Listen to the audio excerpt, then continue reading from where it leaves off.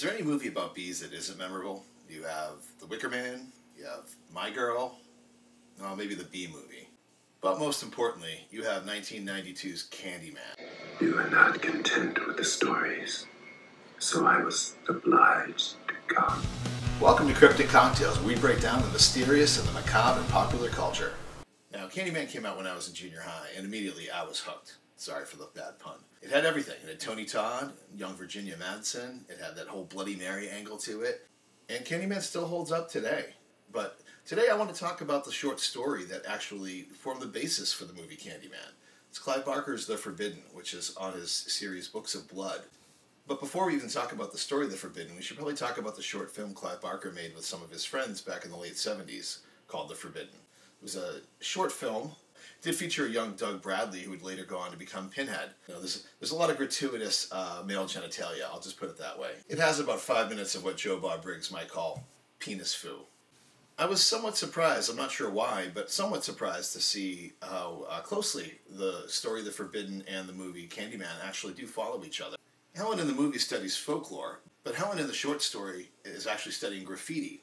So she goes to Spectre Street, which is a housing project, we're assuming in the UK.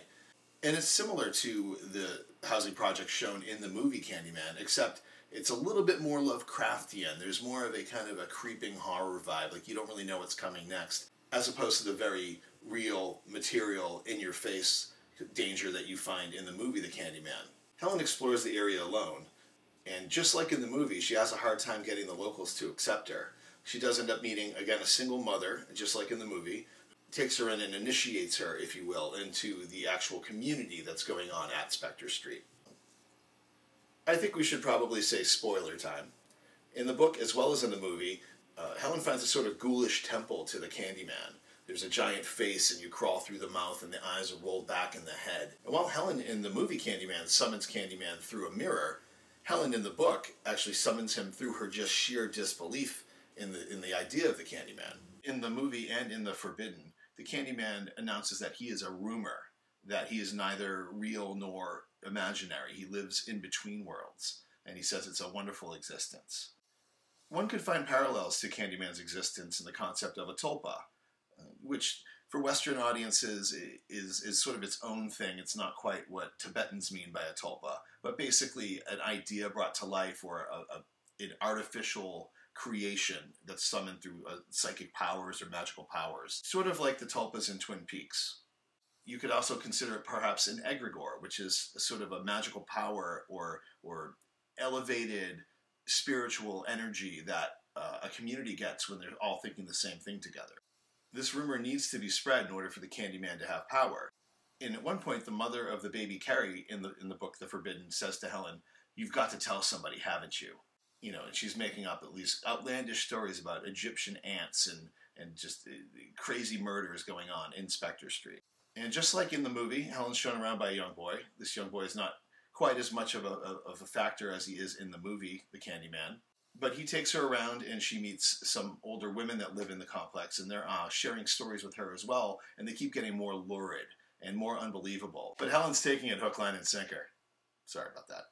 Breaking away from Spectre Street for a moment, Helen actually meets up with Trevor and Purcell and Bernadette, and Trevor and Purcell question Helen and say, "How do you know they're not lying to you?" And Helen, perhaps in her, sort of ivory tower mindset, doesn't believe that these very simple, quote-unquote, people could be lying to her.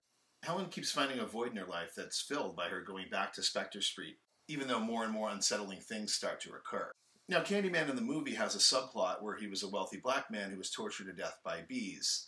This isn't in The Forbidden. The Forbidden doesn't deal with topics of race. It's more of a classic horror story. And when Helen explores even more, she finds the baby, and unlike in the movie, the baby is actually dead. When Candyman does appear, he's very waxy. He's described as being very waxy. And he goes in for a kiss with Helen, and he says, "I won't let me unhook you, but I won't do it unless you want me to." But he wants to unhook her from reality. So by unhooking her, she can become like his existence, and she can live between the worlds as well. His jacket opens up, and all of a sudden is revealed that he is sort of rotten inside, and what's left of him is covered in bees, and the bees are swarming out of him, and he's sort of a living, walking, talking beehive. And of course, something very obvious that I didn't notice until my 5th time watching this movie is the hook is clearly the bee's stinger. But why bees? I think that in some ways the bees sort of signify the community of Spectre Street. There's a sort of a buzz in between them, and the buzzing between the residents. That's where Candyman lives. He lives in the buzzing. He doesn't live in the hive. And bees have a lot of occult symbolism over the years. I won't get into all of it, but one that I think is particularly interesting, both for the movie and for the short story The Forbidden, is found in the Book of Judges. Samson sets up a marriage to a Philistine girl, and on his way traveling there with his parents, he rips a lion in half, just tears it asunder, and he leaves it there. And then he comes back a little bit later to find the carcass, and the carcass is full of bees, and they're making honey in there, and he rips the honeycombs out of the lion, and then he gives it to his parents, and he eats it on the way to where the wedding is. Then he later makes a riddle out of it, out of the eater, something to eat, out of the strong, something sweet. And I won't get into the whole rest of the biblical story, lots of revenge, lots of killing, yada, yada, yada. But this concept of something terrifying, like the Candyman or a lion, being rotten inside and full of bees, you can't tell me Clive Barker didn't pick that up from there. It's pretty obvious. There's also Psalm 118. They swarmed around me like bees. They were consumed as quickly as burning thorns. I don't think that has anything to do with the story, but it's a nice segue into the bonfire, which ends up being the pivotal ending scene for both the movie and the short story The Forbidden. Both in the short story and in the movie, the young boy mentions that a bonfire is going to be happening soon. It's very much a Chekhov's gun thing. It's mentioned early on, and you wonder how this is going to pay off at the end. In Candyman, the true villain of the movie is poverty and social injustice and racism. And Helen gets to sort of redeem herself for all of these actions that she's doing without remembering it or under the Candyman's influence. It's really kind of up to the viewer to determine what Helen is up to. In the book, Helen chases what she knows is a corpse of a baby because she realizes that the entire community is in on something, and she wants to prove to somebody, I guess, outside of Spectre Street that something nefarious is going on. So she tracks the baby into the bonfire, and when she goes in there, so the baby's already dead, there's no redemption, and she finds the Candyman in there. And as she's dying, she sees Trevor coming frantically looking for her. So I guess he gets a bit of a redemptive arc in the story that he doesn't get in the movie. If you haven't read The Forbidden, even though I've sort of spoiled it for you, I'd still recommend it. It's only about 20, 30 pages. It's a short read. And if you're into Clive Barker, writes some excellent horror fiction, why not? One thing that nobody seems to mention when they're talking about this movie, and it's never brought up in the movie or in the short story, Sweets to the Sweet.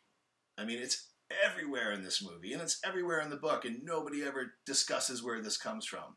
Well, it actually comes from Hamlet. From Ophelia's funeral, where the queen is throwing flowers and bouquets of flowers after Ophelia going into the grave, saying, "Sweets to the sweets, sweets to the sweets." So, like Helen, who's driven to madness, so is Ophelia. And as we all know, who likes flowers better than bees? If you like that, make sure to like and subscribe, and I'll get you more of this content. I'm planning on doing the next video on the new Candyman remake, so stay tuned.